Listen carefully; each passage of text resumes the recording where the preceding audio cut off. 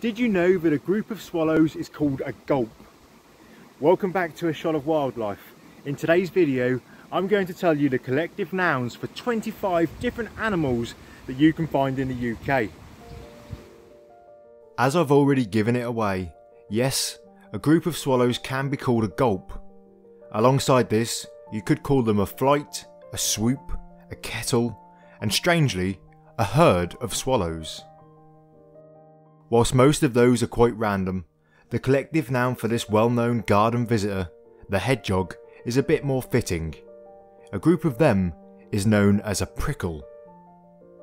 A group of roosting bats is most often known as a colony, but they are also sometimes referred to as a cauldron of bats. When they are in the air, they can also be called a flock or even a cloud. A group of geese on the ground can be called a gaggle of geese, but a group of them in flight is known as a skein. Some collective nouns are quite descriptive, such as that of the goldfinch. A group of these small but beautiful birds is known as a charm.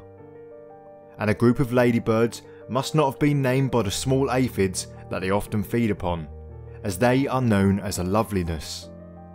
Some collective nouns seem to be completely random words, such as a group of woodlice, which is known as a quabble. I couldn't find out why, but I'd love to hear your theories in the comments down below. It seems that amphibians are often labelled with military collective nouns. A group of frogs is called an army, whilst a group of newts is known as a flotilla or an armada. I don't know if it's because I've heard it lots of times before, but a collective noun for a group of squirrels makes complete sense. They are known as a scurry. It's well known that a group of dolphins is called a pod, but they can also be referred to as a team or a school. A group of fish is often called a school, but different species have their own collective nouns, such as a group of perch, which is known as a swagger, whilst a group of minnows can be called a steam. You might have already known that a group of owls is a parliament, but did you also know that a group of woodpeckers is called a descent?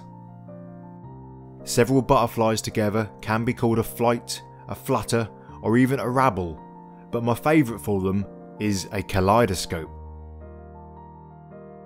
The collective noun for foxes, who are known for being quite wary and often venturing out after dark, is a skulk, and whilst a badger's home is a set, a group of badgers is known as a seat.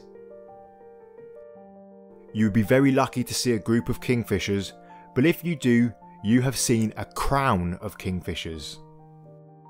You might guess that the most popular collective noun for robins is a round of robins, but a group of them can also be called a worm of robins.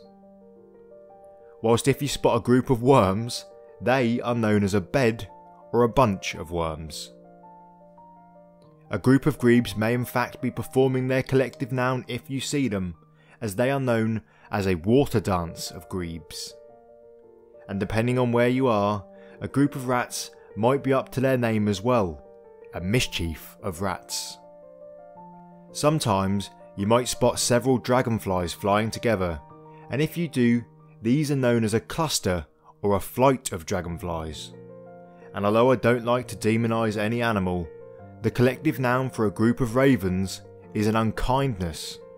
I'm sure they'd be perfectly kind to you if you are kind to them. And that's all for today. But if you did enjoy this video, then check out this one here on the screen for more British wildlife. Thanks for watching, and I'll see you next time.